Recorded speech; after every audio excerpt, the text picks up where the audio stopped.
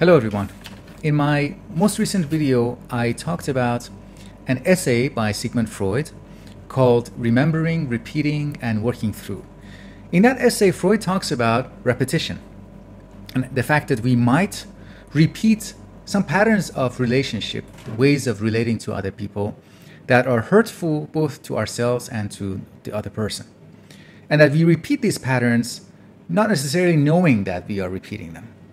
He also argues that psychological development and the work of therapy involves, in many cases, it requires working through these repetitions, not abandoning them, not going somewhere else and doing something completely new, but letting these repetition, the tendency to repeat past mistakes, letting that tendency arise once again, but this time catching it and trying to have a more authentic relationship with reality, with what is actually in front of us, the person, the people who are really there, not with what is in our memory, what is coming out of our past. So working through repetition, remembering, consciously remembering, and having a conscious relationship with our tendencies.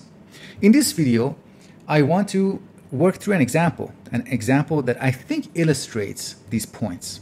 And the example is Barney Stinson, the character Barney Stinson, who is a relatively well-known fictional character from the TV show How I Met Your Mother, which ran for, I think, 8-9 years. So let's go through some of the characteristics of Barney Stinson, the ones that are particularly relevant to our discussion here. And we want to especially point out the ways in which he's repeating certain things, compulsively repeating again and again some things in his behavior. At the same time, he is trying to not repeat some other things. So on the one hand, he is repeating his casual relationships, his one-night stand, but on the other hand, he is, through that repetition, he's avoiding the repetition of something else, which is true intimacy, a kind of relationship in which he is really invested, he's really vulnerable and open to the other person. So on the one hand, we see him having lots of casual relationships, one-night stands. He often lies in order to get women into bed, and lying, deception, these are all things that keeps himself and his emotions at a distance from the other person. So he avoids intimacy and ends the relationship as soon as possible.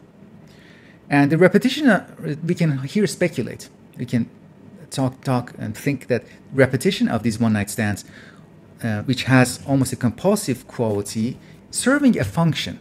And that function is the reason why he has to continue. That is because he is covering up a deeper story, something that is going on and might arise into consciousness, that he's trying his best to not let it come into his awareness. And that is the fact that he doesn't have real intimacy. It is safe, in fact, I think it is safe to assume that every time one of these casual relationships end, that there is sadness in that ending. Even though the relationship is short-term, casual, involves deception, but it is at least slightly hurtful.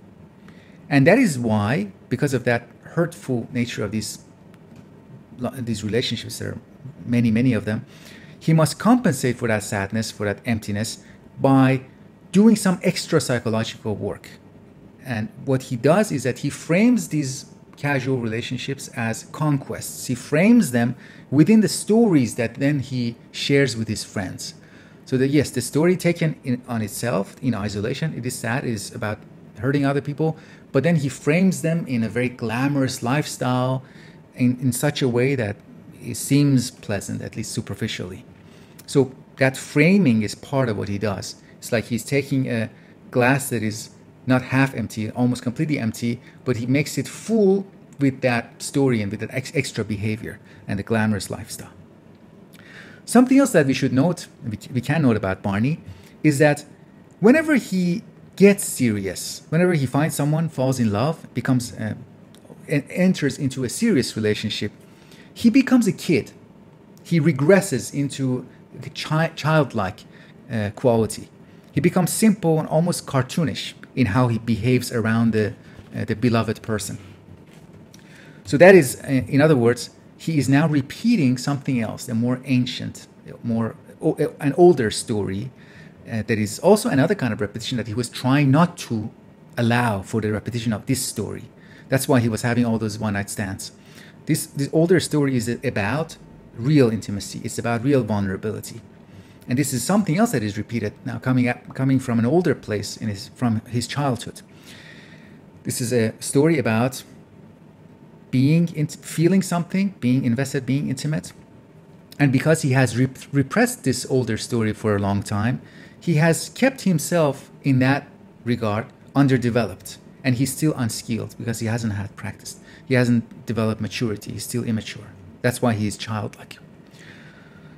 Now, in his case, working through is necessary. Of course, he has to allow that ancient story about investment to occur, to happen. He has to allow himself to feel the vulnerability, to make the decision, to commit to someone, to intentionally let those painful, hurtful feelings arise again, and then try to work through them. Even though he knows that he's not good at them, he has to try to become good at them slowly with the help of his partner, with the intention of improving. So this is what Freud means by remembering, repeating, letting those tendencies that we are not good at, letting those tendencies to come back, this time with the intention of improving. Now, one final note I wanted to mention, something else that I find quite interesting about the compulsion, this repetition of one-night stands, Barney's one-night stands. Freud would say that these one-night stands, these casual relationships that involve deception, that involve lying to the other person, this also is a repetition of a story that happened, an experience that happened in Barney during his childhood. He was the one who was originally lied to, originally neglected and abandoned. At least he felt abandoned.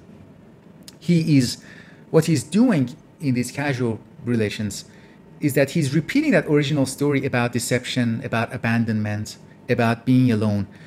He's repeating them, but now he's establishing control over the story. He's repeating them, but he says to himself with his actions, he says that I am in control now.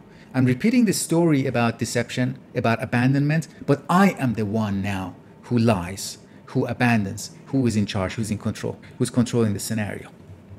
Now he's the subject.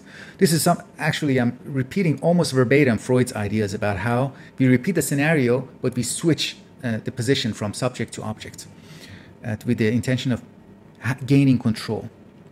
But of course, if this goes on, even though he is in control, even though he is the one who is abandoning the other person, but the story remains the same if he continues like this. He is stuck, and he remains stuck in the same story, which is about lying, about deceit, and about the failure to achieve intimacy, which is to say, the story is about loneliness, not about being with other people.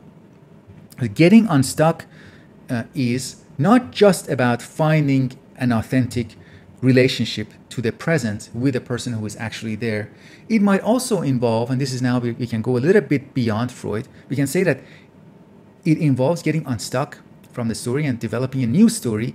It also involves reinterpreting the past, not just saying this happened to me in the past, this is the past history that I had and I can blame it. We can also find a way of reinterpreting Barney's relationship. He can find a way to reinterpret his relationship, his story with his parents.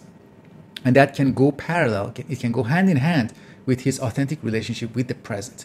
Reinterpreting the past and renewing his presence with other people in the here and now. All right, I think that's good. Thank you for your attention. I will speak with you in the next video.